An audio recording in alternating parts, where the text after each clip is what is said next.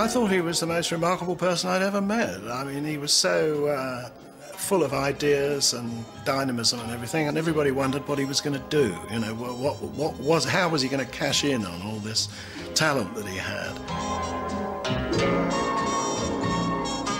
Those of us who were in our 20s in the 1960s, they seemed the coolest, funkiest, most sophisticated things we'd ever read.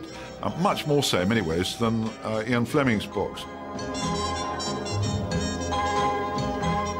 The thing about Len Deighton is he actually wrote about working-class heroes in a world that I understood. You always felt that you'd be sitting on a bus and the guy sitting next to you might well be an intelligence officer on his way to work. Len Deighton, the spy writer, that's what most people have in their mental stock of cliches, if you like. And it's a total lie. There's no such thing as truth. There's just a universally acceptable lie. And that is really what I've tried to do in the books, I suppose.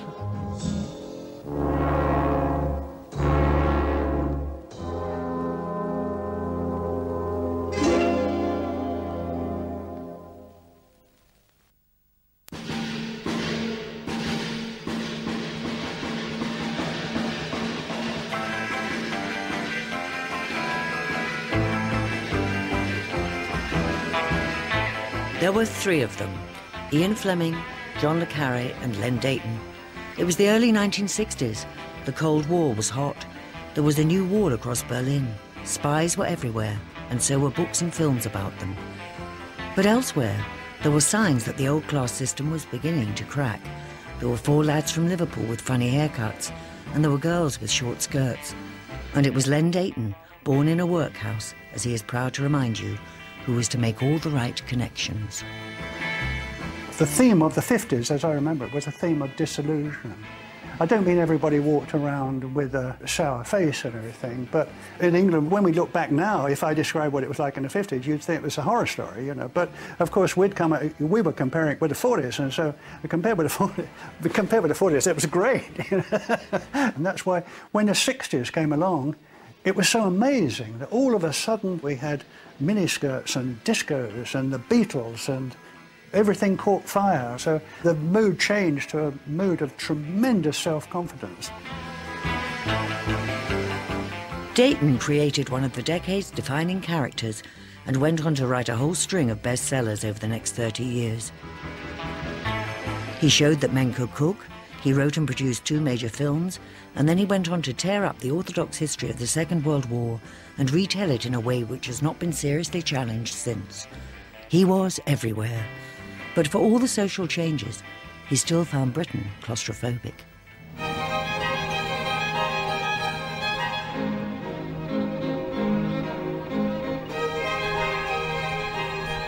From 1969, when he left Britain, Deighton moved restlessly from place to place, initially in Europe. Now, he and his family spend most of their time in Southern California, steering well clear of any media engagements and enjoying the sunshine lifestyle. I like Americans. I mean, I like Americans wherever I meet them. I find they're friendly, they're tolerant, they're interested in everything. They adopt a very open attitude to culture wherever they find it. They're very easy to meet. They're a WD-40 of the world, the Americans. As a child, earning a living was the prime thing. My parents worked hard, my mother worked hard, my father worked hard. They gave me everything that they could afford to give. What kind of response would that be to my parents if I didn't work hard? When young Leonard came along in 1929, his father was in service, chauffeur and mechanic to Campbell Dodgson, keeper of prints and drawings at the British Museum. His mother was a cook, part of London's vast anonymous army of domestic staff. When he came to write the book that was to change his life 30 years later, it was all filtered through that background. His hero was so ordinary that he didn't even have a name. He was the spy who came in from the street. I started with the Ipcress file, went on to Funeral in Berlin, Horse Underwater, The $1 Billion Brain, all those sort of early spy stuff. And it was brilliant because it was the first time I'd read a thriller writer who'd concentrate in a world that I knew. I mean, prior to that, I'd read the Saint books by Leslie Charteris, and I'd read Ian Fleming, James Bond, and I'd read Le Carré. And they're all great writers, but they operated in worlds that I was never going to see. You know, James Bond is in his dinner jacket playing baccarat in Monaco. Le Carré has got his Oxford Dons sort of meeting in Whitehall. And suddenly you've got a hero who lives in a bedsit and is shopping in a supermarket and is travelling on the bus. And it just made it that much more real. Stroppy working class lads in the 60s is what the 60s were all about. I mean, it was the working class saying, we're not going to take it anymore, you know, and we're going to do this, and if you want to join us, join us. If you don't, stay where you are. He wrote the Ipcress file with the idea of producing something that was counter-cultural to the Ian Fleming, James Bond ethos, which was that of the sort of polished gent who came from a rather superb foreign office and everything, you know, worked terribly well. The majority of Len's books are about one subject, which arises from his lowly start in life, if you like, and that is hypocrisy. The spy world is ruled by mandarins, if you like, and Len dislikes the mandarin thing. I think he found that the whole structure of MI5 and the world of Burgess and MacLean, the upper class aspect of their background, all Oxford graduates, or maybe they were Cambridge, I'm sorry, I don't remember which. That was something that I think he got pretty impatient with and liked to really lampoon that, if you like, in the Ipcress file. The class structure, I think, irritated him immensely. It still does. When I first started writing, I wrote half of Ipcress file. Then I didn't do anything about it until I went on holiday again a year later. And then I used it as a doorstop. I mean, I had no intention of getting it, but it was just a fun thing to do, to pass away the time on holiday. And if I hadn't, I was at a party, I met a man called Jonathan Clues, and I said, "What do you do for a living?" And he said, "I'm a literary agent." And I said, "Wow, imagine that, this is your lucky day." And he didn't seem to see it that way, but he agreed reluctantly to read this garbage through, and so I gave it to him. So I don't think I had any driving force. I think if I had not gone to that party, I had not met Jonathan Clues, I think that probably I wouldn't have become a writer. Deighton was already an established commercial artist when he wrote the Ipcress file. The war had interrupted his formal schooling, but during his national service in the RAF, he was able to study photography, and on demobilisation got a grant to go to St Martin's School of Art. As it happened, he was part of a generation which was to become the stars of mid-20th century British art. Frank Auerbach, Leon Kossoff, Peter Blake, Mel Kalman and others. I was content, more or less, to be an artist. And since I wasn't a wonderful artist, I had a long way to go. So I think I would have gone on trying to be a better and better and better artist, because that everything was directed within me to try and produce a better product, which I've always been keen to do. And when I wrote books, I tried to write a better and better product all the time then. We were both doing book jacket designs for Andre Deutsch and for Penguin Books. He was an illustrator more than a painter. He was in the graphic design school at St Martin's. He was very, very good at grasping the absolute essence of a subject and translating it into pen and ink. I'm still an art student, really. I'm not a writer. Anything that is good in my books, it tends to be descriptions that an art student would provide, you know, because art students are not people who draw well, especially today, but the art students are people who observe carefully, and it's observational thing. I remember an instructor that I had who said, "Don't start to draw something until you walked around it." And I tell you, you can't always do that, but he was right in saying that you know, this three-dimensional thing is awfully important. When Deighton did finally turn to writing, what he came up with quickly caught the imagination. I was at my desk one day at the Daily Express in Fleet Street, and a friend of mine, Ray Hawkey, came to me and said, "Look, would you read this?" And he plonked a manuscript on my desk. I said, "What is it?" He said, "It's a terrific thriller by a friend of mine." I thought, oh God, here we go. Read a friend's manuscript, you know. But Ray was a great friend, and I knew he had great taste, and we both shared similar tastes in books.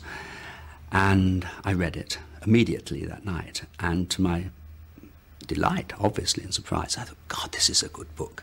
This is a wonderful book. It had a great quality to it.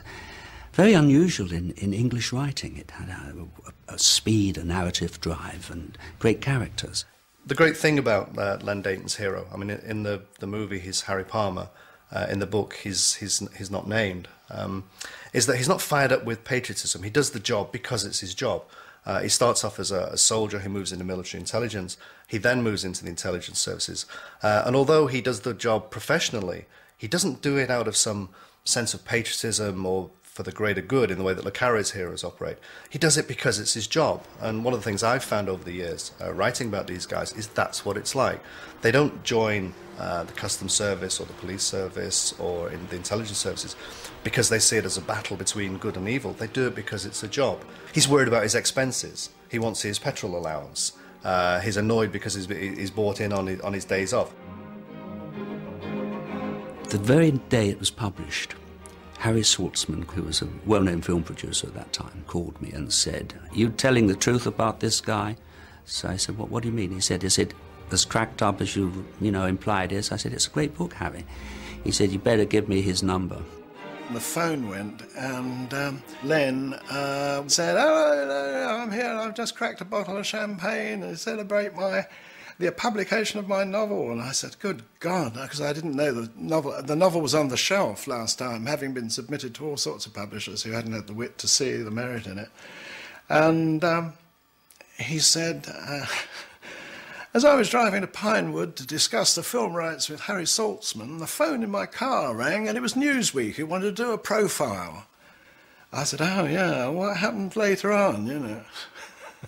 What you've got to understand is the literature at that time was always about the middle class, and then suddenly there's working class dialogue and working class characters, and it was very exciting to find one. And Harry, as he became known eventually, was one of those. And I was reading bits to Terence Stamp, who I shared a flat with, and I said, "I could play this. Listen to this. This is me. I could do this." He said, "You'll never get it. You'll never get it, Marco." But I did. I did. Stand to attention.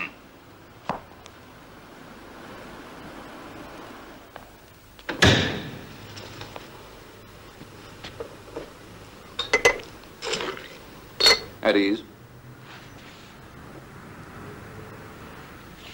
Is that my B107, sir? As if you didn't know. And it makes awful reading, Palmer. You just love the army, don't you? Oh, yes, sir. I just love the army, sir. I was very, very similar to Harry Palmer. I was very chippy from a class point of view, particularly. I'm still chippy from a class point of view. I was chippy about discipline because I was a national service. I was a private in the army. I wasn't a private, I was a fusilier. I was in the Royal Fusiliers. We weren't privates. And so I was very chippy with the officers. I was reading a book on the SAS, they call them Ruperts. Isn't that a lovely... Because every officer I ever met was called Rupert. There was a time, it's difficult to believe that. Before the film came out, Michael was still a struggling actor while I was a famous... It was just a brief period of time, then of course he overtook me like a skyrocket, but there was just a brief period of time when I was more famous than Michael, And Peter Evans once said that I'm at parties and I see Len and Michael eyeing each other and saying, "Where would I be now without him?" And I think there's perhaps an element of that. I mean, Michael, we don't see each other on a regular basis, but we're Londoners. We understand each other very much. I mean, Michael once said to me, "Because you're you're a perfectionist. He said, that's what's so good about you. And I said, Michael, don't say that, because I can't think of one thing I've ever done that has satisfied me. And Michael said, that's what I mean. Knowing as a designer that books were judged by their covers, Deighton called up Ray Hawkey, his former art school friend, by then design director of the Daily Express, to shake up the outside of books, just as he was changing the inside. But what was considered particularly innovating about the Ipcrest file is that prior to that, publishers were very reluctant to spend any money at all on jackets. And what I did with the Ipcrest file is to apply magazine and advertising techniques to it, which was an immense success, and it has really since then been very widely imitated. In fact, most bookshops, when one goes in now, there's more sort of artillery laid out. When Ray did this cover for my first book, the prejudice in the book trade against white jackets, I can't tell you. I mean, that they didn't want to know about white jackets. I mean, it had got to a point where, although it started out that white jackets became soiled, it had become some kind of mystic thing that if you had a white jacket, that was going to be like a bad luck totem. You know, the book trade is a bit, or was a bit prone to these sort of mystic predictions, and of course they were always self-fulfilling. In fact, the white covers were to become famous in their own right, and they weren't the only innovation. It was Ray's idea that if you bought the hardback book, you were likely to find one of these things inside it, like SSGB. There were postage stamps with Hitler's head, beautifully done, so that it gets written up in stamp collectors' magazines and things like that. Extraordinary. And then there was one where there was a file of documents, and some smart ass in Canada tried to sell it. In fact, I think he successfully sold them to the Russian embassy. The Russians, or the Soviet Union anyway, were definitely the enemy at the time, and everyone knew where the front line was.